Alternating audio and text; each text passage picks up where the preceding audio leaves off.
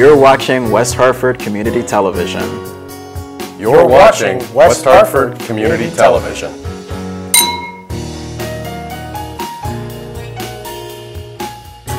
For the community, by the community.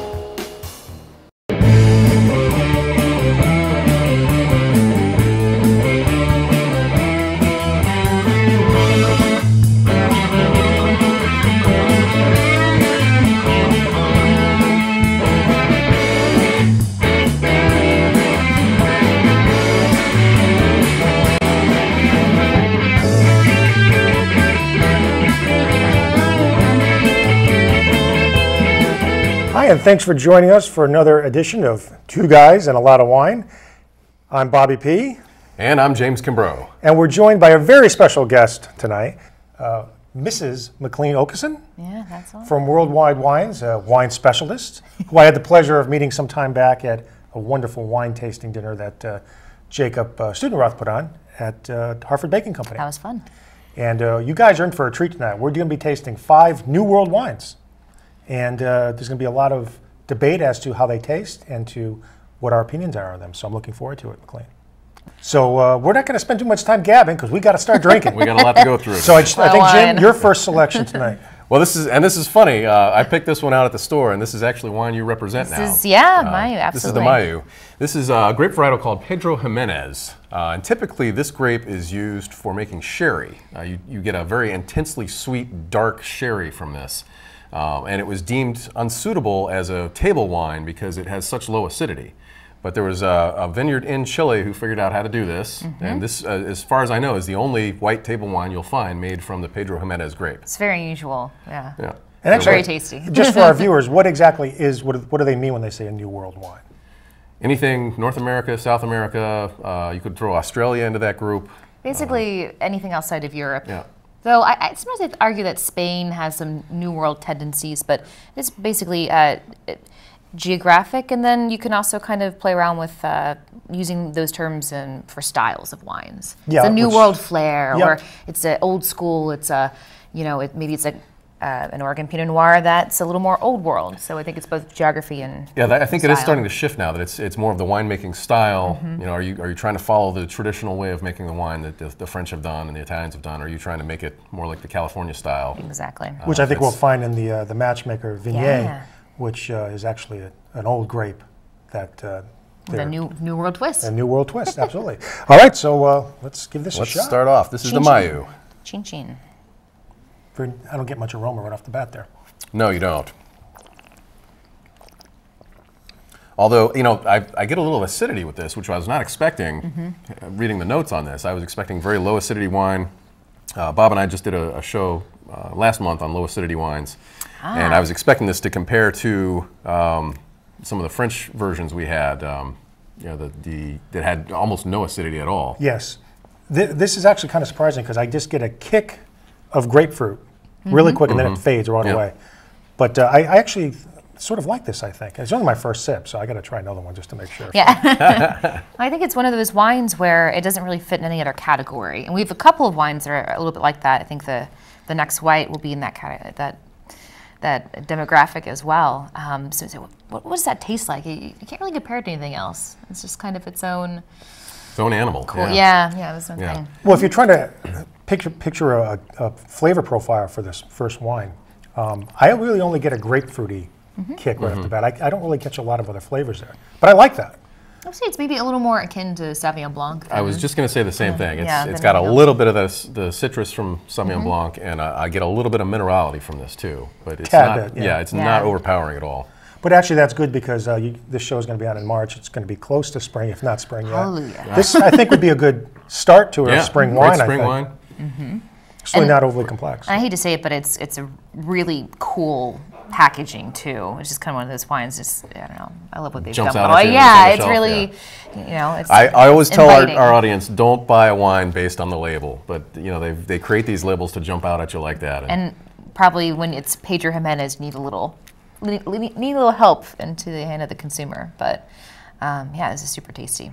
And you said you just started selling? Yeah, it's part of one of our suppliers named Vine Connections, and they have a whole new range of wines called New Chile. So they really do work with family-owned wineries who usually practice sustainable. It's a little bit easier to do that down in Chile. But the wines have all been great. So it's kind of exciting that that wine made it here. So It was just, chance that I ended up I know that bringing wine. one of your bottles. And really quick, great. before we move to the next one, is it a small vineyard or is it a large vineyard? Do they produce a lot of bottles? not a ton. I would say mid-range. So we're not talking worldwide domination kind of production. Which is good. Which is good, but enough, that we get some kind of continuity. And like I said, if you see these wines out and about, I say grab them because they've been really good so far. So we're really happy to be selling them now. I think we kicked it off maybe last month. So. And the price point, relatively? $10 to $15. And that's locally here in Connecticut area? I got this at the Wise Old Dog. Oh, there you go. I was there for that sale, yeah. Okay, I know. I was thinking, who else carries this? Well, I'm going to give this one a thumbs up to start off I with am too. tonight. So thumbs up. 3 thumbs up for the first wine tonight. Easy breezy. So far, so good. Now, McLean, the next one is you. Right. So this is a wine called Criollos. It is 100% Torrontés, and Torrontés is a grape that's really not grown anywhere outside of Argentina. It's kind of unusual. Its hallmarks is it's very aromatic, and so it kind of like Sauvignon Blanc and Viognier made a baby, basically. So a little bit of acid, beautiful to drink, very springy, and lots of aromatics on the nose. The Criollos kind of means growth. So on the label, you'll see a hand within a hand within a hand. And so she's 2 children, and so that's her hand with her children's hand. They're now grown, but Susana Balboa is really the first lady of Argentine Malbec. So this is her flagship line of wines. Her Malbec is fabulous. I almost brought that, but the Torrontés has always been a stunner. It's so floral. Yeah. Usually you get a floral note off of a wine, but you don't have that floral taste. But this carries through from the aromatics into sure the does. flavor profile. Yeah, once it's on your tongue, it's just... It's almost like Gewürz, Exactly. right? Yeah. It's kind of like lychee fruit and white flowers, but it's balanced. The aromatics don't translate into any kind of sweetness. Actually, it's dry. I think there's a little minerality on the finish. And actually, after the winter we've had, this is actually a pretty good choice because it's got the yeah. floral, it's got some of the fruit. So this is sort of... It just makes you think of spring, doesn't it? It does, and believe me, we all need to think of spring after the winter we've had here. This is really good. I must say that the aromatics are really impressing me right off the bat. I mean, it's really nice. Yeah, and a couple years ago, this got some great press from the New York Times. They did an article about Torrontés as a grape and how the quality is steadily increasing, and the wines are more available in the U.S. So it's kind of this little-known thing, and so... Now, Criollos has a Malbec Rosé. They do. Also. That was another one I considered bringing tonight. That would have been perfect. We do like our rosés. Yeah, and I was just thinking, gosh, I hope I get invited back for one of the rosé segments because I love drinking rosé all year round. Of course. And when you have something like Malbec as your raw material for rosé, it's a little more of a winter rosé. It's transitional, has a little more weight. You're having eating chili on the weekend, hibernating. It just has a little more weight, which I like. But I'm glad to know, McLean, that you also agree that you can drink rosé all 24/7. Yes. Absolutely. And we've been breakfast, trying to push that for how many years now? How many years have we been doing the show? Almost 4? Yes. So, I mean, buy the rosés, try them. You're going to like them. And I've only seen sales and interest in rosés grow over the last couple of years. I mean, from all over down from like Richmond, Virginia to up here. And so we recently took out our rosé pre-sale, and we pre-sold in the first week like 2,000 cases of rosé. So people kind of try new things, they get attached, they wait for the new release to come out. Though we do kind of talk about that the Southern Hemisphere rosés really come out a little sooner, which is great for us. So. Well, I'm just glad to know there's a resurgence there because Absolutely. The market needed it because there's so many good rosés, and there's a lot of varietals out there. So. Yeah, Bob and I hosted an event a couple of years ago and featured a rosé. We had a lineup of wines, but we featured a rosé, and we were pushing people towards it and couldn't get anybody to take it. They just thought Zinfandel. So Yeah, it's the curse of the white I Zin. think if we did that same event today, we get a few more tables. And I even pushed it was a French rosé. It's not an American, it's a French rosé. Yeah. Nice bottle. It didn't work, McLean. It didn't work. Keep trying. You I- gotta fight I- the good fight. All right, but this particular, I really like this a lot. This is really good. It's certainly can hold its own with a lot of different foods, especially like a spicy food. And I was stuff like thinking, that. I had really good Indian the other night, and this would have been perfect because you have beautiful fruit to kind of balance out spiciness, the aromatics. You're eating, especially Indian food, just cardamom, and just I think it's just a beautiful marriage there. Well, another positive. Thumbs Yeah, up. for me. thumbs up. Yeah. Absolutely. That was easy. And once again, everything we're drinking tonight is considered a New World wine. Yes. So, Yeah. And the And price price range from point, this yeah. is between like 13 and 17. Okay. Yeah. all right, now we're going to an interesting one. We've done a few of them, maybe one or two over the years. We've had a few Viogniers. Viogniers, and I actually like them. I think, unlike a Chardonnay, they're a little bit more complex. They can have a little bit more. They can sort of taste better, at least for my palate, than a buttery Chardonnay. So I've had this once or twice in the past. Unfortunately, I can't remember if I liked it or not. So because we're Third doing time's a charm. New World wines tonight, and we're doing an old grape that's manufactured in the New World, I thought, why not give it another shot? Well, and Viognier gets a little overlooked. You know, people are always concentrating on either Chardonnay or Sauvignon Blanc, and I think Viognier is a good option.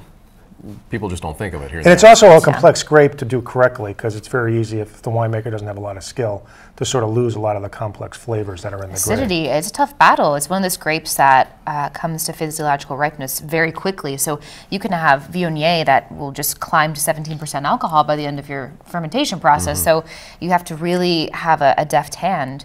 Very much so, yeah. Yeah. And actually, just for our viewers who like history, I think this is considered like one of the oldest ancient grapes. I think it originally started in what is current present-day Croatia, and I think the Romans makes sense, yeah. the Romans brought it to the Rhone area Yeah. thousands of years ago. So you're drinking history when you're drinking I this. like So that. all right, let's give Thanks this for one a sharing, shot. yeah. I already dove in. Jim is That's, done with this. I finished mine And already. he's It was that good. Now I get a little buttery sensation off of this, which is reminiscent of Chardonnay. I don't get the butter. That's no? interesting. Well, everybody's palate's a little different. I wonder if they do a little bit of lee stirring, something you can do to add some texture without like that secondary like malolactic fermentation or wood. You know, I think there's something going on there, like beautiful kind of creamy mouthfeel. Yes. There is a little creaminess. I mean, it's definitely, there's the mineral aspect of it too. Yeah, it's lovely. But I mean, if this was a covered tasting we're doing that, I would never think this was a Chardonnay. And I at have least to, I wouldn't. I have to admit, I'm a little bit prejudiced because when I first saw it, I was like, California Viognier, like I'm probably going to hate this. And then I really like it. And also the alcohol level is very moderate. It's 13 and change, I think.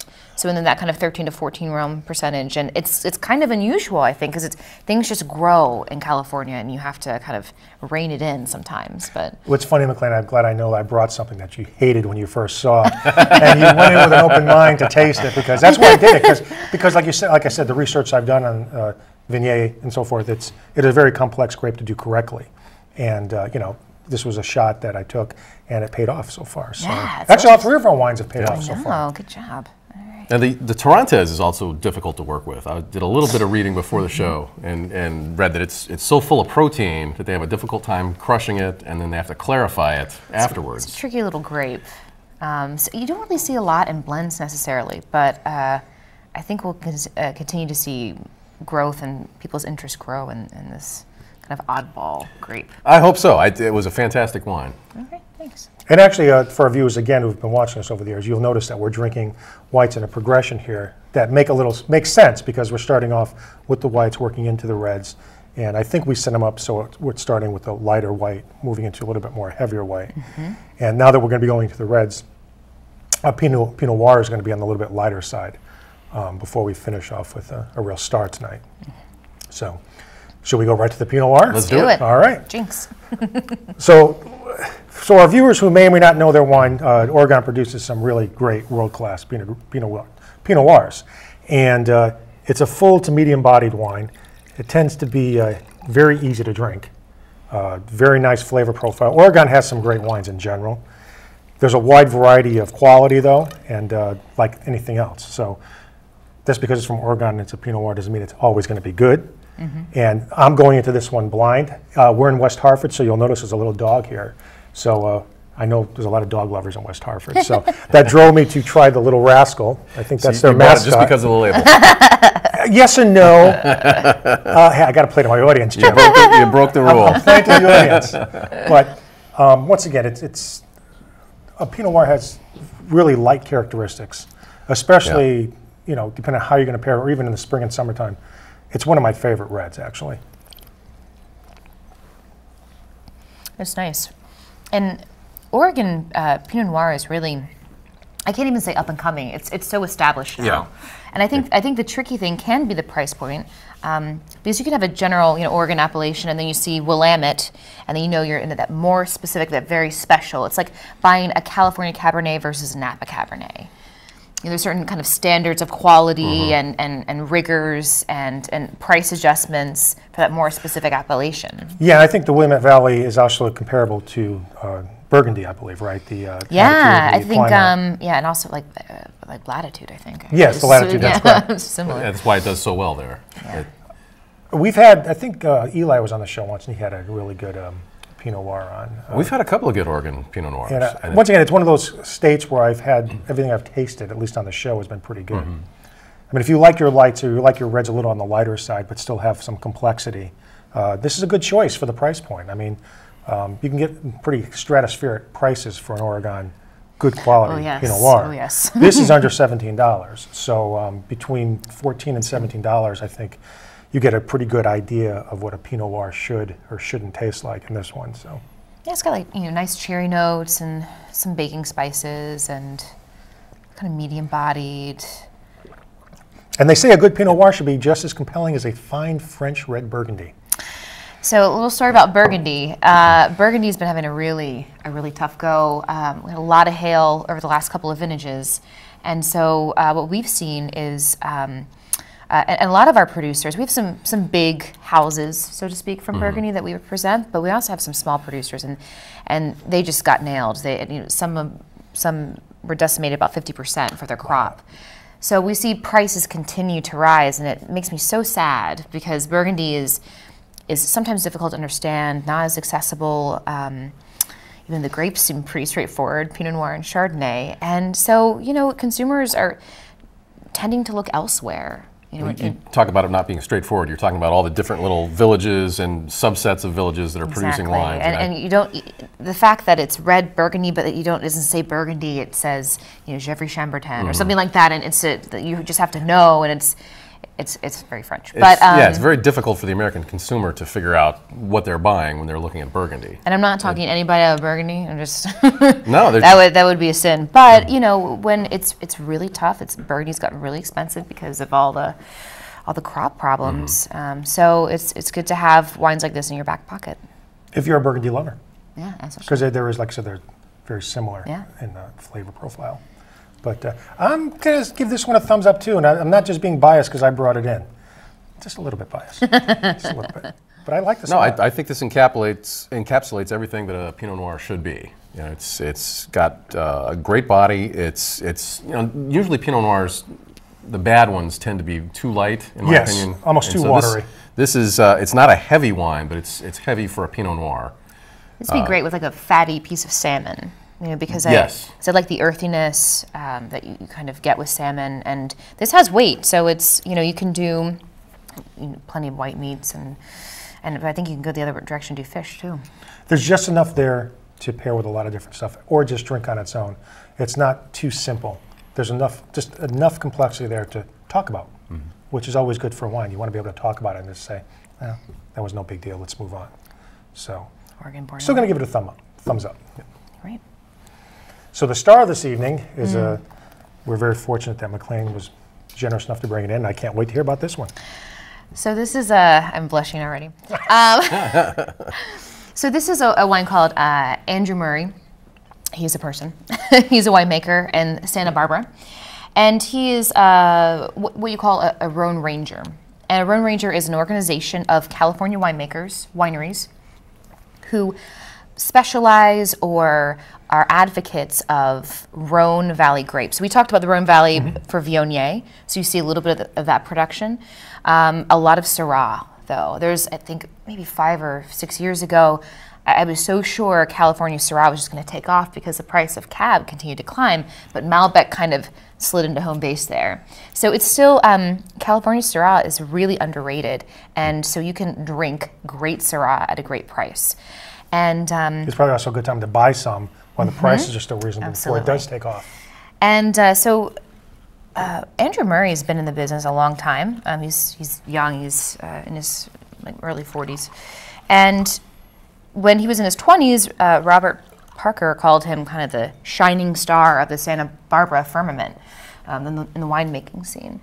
And so you get that kind of praise. You could let go to your head or maybe go work for a larger winery, but he did the opposite. Pretty small production, mostly Syrah, a little bit of fabulous rosé, and a couple whites. So he actually came into the area, and I got to meet him. And we had dinner with our mutual supplier over at Firebox in Hartford, and because they pour their Pinot Noir there, his Pinot Noir does a little bit of that as well. And he's so down to earth, the coolest guy.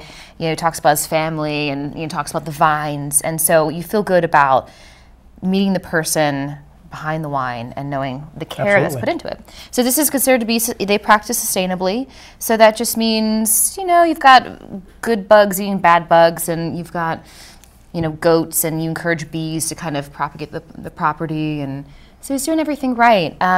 This is 100% Syrah. It's called tout le jour, which just means all the day, as in you can just drink this all day. Drink it all day long. Drink it all day long. And I do notice he signed your bottle. I begged. I didn't have to beg. He was a sweetheart. I was embarrassed, but it says Rock and Roan, which is perfect because he, as when he was younger, he was really into like big hair 80s bands. And so he has a line of wines called This Is 11, based off of This Is Spinal Tap. Oh, you yes. ever see the mockumentary? Yes. Mm-hmm. Turn it up to 11. That's a whole nother show. It's It is another show. Yeah, it's another show. And so this little wine, this is 2013 vintage. It's really young still. Has a lot of concentration. But this got great press. It got a 93-point rating from Galoni, who's now kind of out in zone doing his own ratings under Venice. So. And you said Robert Parker had good things to say about this also. Exactly. And he's one of the few wine critics who can make or break a vineyard. Exactly. If he gives it a good review, sales typically go through the roof. Oh, I love this. So, wow, it's kind of I was waiting to finish, but wow. This is one of those reds where it hits you, and then it coats you as it goes down. It's so concentrated. It is. It's fantastic. So what I look for in California Syrah, because I love Northern Rhone, where they primarily really only work with Syrah, and the Southern Rhone, which is blended Grenache and Syrah. But there's a kind of a bloody quality, a meaty kind of quality you can get on the nose, and that reminds me of Northern Rhone. So there's a little bit on this, but there's a lot of generous fruit, some like candied blackberries. It's just kind of a mouthful. It's really, and he has some single vineyard Syrah as well. And again, we're going to get some of his rosé, which is fabulous too. I just tried a little piece of cheese with it, and it's so lush, so lush. I'm sure. I'm not sure what the price point of this, but I would assume if I didn't know, even though I think I do, this would be $35, $40 for a bottle. You would think it's between $13 and $17, the same price as the rest of the wines. So that's pretty amazing. So this is something I don't. This is not one of the wines that I kind of have to sell in my job, but that I love to sell, that I choose to sell, that I want to advocate. So it's really great when someone who's a great person, a great winemaker, gets some good press. Mm-hmm. And the wine's great, and it's so underpriced, and you want to encourage people to go buy it while they can, because eventually people will catch on, and I'm sure. And what year was this? 2013. So that's his current release for us. So we got a little bit more beautiful coming in color too. Yeah, it's I need a little food. This is a lot of. I'm a lighter wine drinker in general, but it's a lot to take in all on its own. Yeah, this is. I'm glad we finished off with this one tonight because it really it was a great progression, and the complexity of this particular red. A little bit of grip, not overwhelming. Just kind grip. That's a great word. Yeah. Absolutely. Did you try a piece of the cheese with it? No, I don't. Sometimes we can eat on the show. Sometimes we can't. Sometimes the chewing gets picked up on the microphone, so it's. So in progression tonight, if we had to pick the best white, Oh, Can you do that? It's not as fair. I don't know Not if it's fair? We've liked everything tonight. So we shouldn't pick anything And best. now you want to tonight. make somebody look bad. It's a lot of thumbs up. You know, I like the whites for different reasons. I think Yes. The Pedro Jimenez is so different, and that is like, show up for a dinner party with that, and cool label, cool story, great juice. The backstory is fantastic. love How can you? It's unique. You show up to a party and say, "Oh, this is a wine that it wouldn't exist Yeah. if it weren't for one man's vision." And the Crios, you know, female winemaker, little known grape, and just God, it tastes like spring, and I cannot wait. I cannot wait for spring. Well, you just show up to the party with the three of us, and you have a great party, right? It's true. Right. So you're right. I shouldn't try to pick the best ones tonight because everyone was good in their own unique way. They're pretty different, So. but you know, just You know, our remaining few minutes of the show, McLean, is there anything that's really big right now for you guys at Worldwide Wine? I mean, what's happening? What's big and sparkling right now? oh, bubbles. I love bubbles. So bubbles are a not just a holiday thing; they're an all-year thing. Bob and I drink bubbles all the time. This is a Any match. This is a occasion. match made in heaven. I Yes. knew it. I knew it. So we, you know, I would still say prosecco sales are still kind of on the rise. We've got a couple of great cavas, which is it's Yeah. still kind of underrated. I think you'd still find a great bottle for the under 20.